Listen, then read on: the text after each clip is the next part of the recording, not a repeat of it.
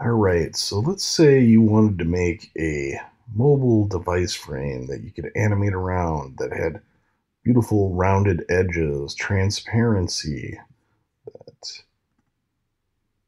just looked super sweet and was easy to reuse over and over again. So we're going to show you how to do that. So I'm just going to go ahead and delete this guy. Actually, delete both of these guys and clean everything up in that project except for the screen recording that we're going to use as an example. And we're going to go ahead and start importing our footage. But first, we're going to pop over into Sketch. And I'm just going to explain a couple of things real quick. So this is just some vectors set up to look like an iPad Pro 11-inch. The important thing is that you want the screen area to always match the exact resolution of the video that you're going to be bringing in. So iOS screen recordings, if you're recording on device for an iPad Pro, it's this odd resolution of 1920 by 1342. And then I've just gone through and exported each of these, a couple of groups, and the screen map. I've exported them as 1x, which means just that exact resolution in the PDF format. PDF because it's a vector and supports transparency. So I know I'm not going to have any colors or anything around here interfering with the nice roundness. And then also when I scale up and down, it's going to look nice and crisp for me. So I've already done the export step. Back to Camtasia, I'm going to double click in the media bin. We're just going to go ahead and import in the assets. And for the purposes of this tutorial, we're just going to keep it really simple. So if I get to a bigger view here, you can see here's the actual buttons of the device. This is actually the screen or the frame, and then this is the screen area with rounded corners that I'm going to use as a mat. I'll get into that in a second. So we'll go ahead and drag down the frame first of all. Just zoom in the timeline a little bit to give us a little extra room. And first thing you notice, this is not at 100%. We always want to build everything at 100%, not 1,000, 100. And I'm going to have to adjust my project settings so I can have some visibility while I'm building this asset. So we'll just pop into 4K, apply, zoom out. Yep, got plenty of room there on the canvas, 100%.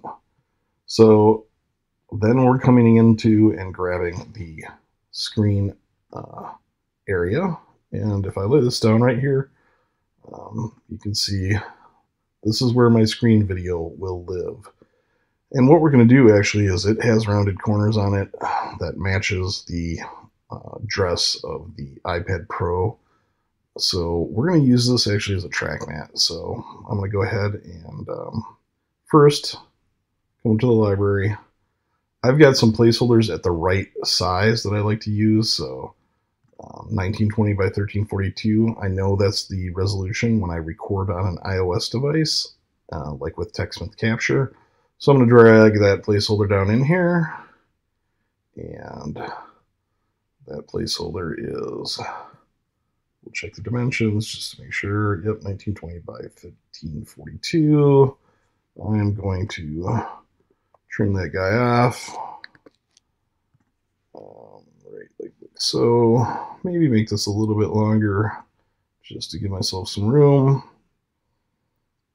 And yeah, 10 seconds seems like about a good time. So let's get it to 10. Okay, looking pretty good, except for, notice I've got these placeholder sharp edges sticking out in the corners, right? So this is why we're going to use this guy right here as a mat that has rounded corners. So I'm going to go over to the visibility icon. I'm going to context click on it, and I'm going to choose an alpha track mat mode. Okay, so now you can see, put zoom in here, we've got those nice, beautiful, rounded corners, right? So if I was taking this full 9 yards, I'd go back to my media bin, and I'd go grab those buttons, and I'd position them on here. But for the purposes of this tutorial and to keep it quick, we're not going to mess around with that. Real basic setup here. So what's the next step? Well, group it. Turn that track mat mode off. Just so you know, when you group, if you had a track mat, the group gets brought along with you inside the group. And I'm going to rename this group. So I'm going to choose rename group. And we're going to call this iPad Pro 11-inch. And at this point, I would add this to my library so that I could reuse it over and over again. So next up, let's take a look at how this thing performs. So we've got this guy. We're going to pop him open. We are going to scroll and find our screen footage, right? And we're going to drop it in on that placeholder.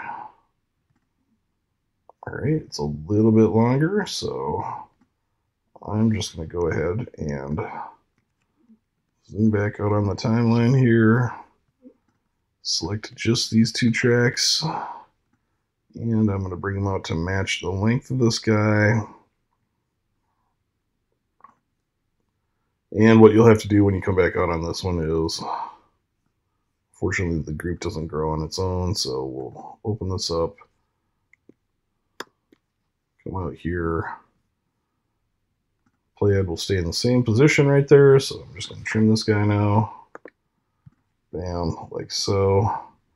And if we scroll back, we've got the nice device frame. So at this point, let's change your project resolution to what we would normally produce at, just 1080p HD.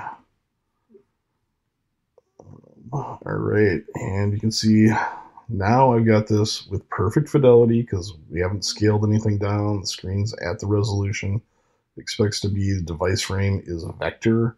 So we can do any animation we wanted. So we could go around and do things like add ourselves an animation, zoom in on the timeline, make this guy a little bit longer. So like a second or so. And yep.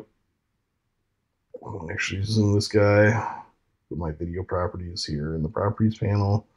I'm going to change my scale to something like, how about 80?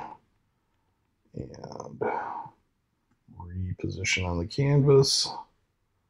80's maybe a little bit too big. Let's get down to 70.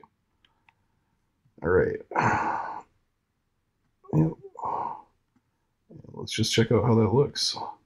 Notice rounded corners. Super cool placeholder workflow. Yep, that allows me to animate pretty much everything I want. And you know, it's on top of Video Black, but if I wanted to, I could come in here and let's say go to my favorites and drop something down behind it and playhead over it. See how that transparency is preserved, etc. So that's how you make yourself a iPad screen frame in Camtasia 2020. Enjoy.